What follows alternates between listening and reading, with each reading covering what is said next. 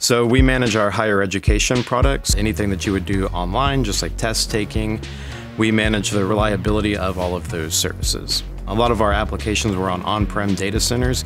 Generally, there's a lot of overhead with that, patching, worrying about the physical systems, and getting everything to the cloud was paramount for that because it was on aging infrastructure, and when things go down, students can't take tests, people can't do their certifications, and these are very high-pressure situations.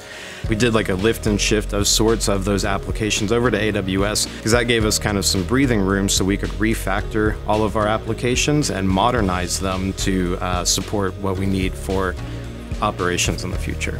This solution was using AWS's Resilience Hub to take a look at a very high level of like what our applications do. Like, is this actually a mission critical application, or can it actually go down for a little while and not impact our operations? We were able to take a look and say, okay, we need multi-region here, we need single region here. And again, the Resilience Hub was critical to that because we were able to input values and very quickly understand like what applications actually are important to Pearson. What we can do now that wasn't possible before was focus on the core aspect of the business and not just worrying about operations day to day. We can quickly identify issues, respond to them, and then go back what's important for the business.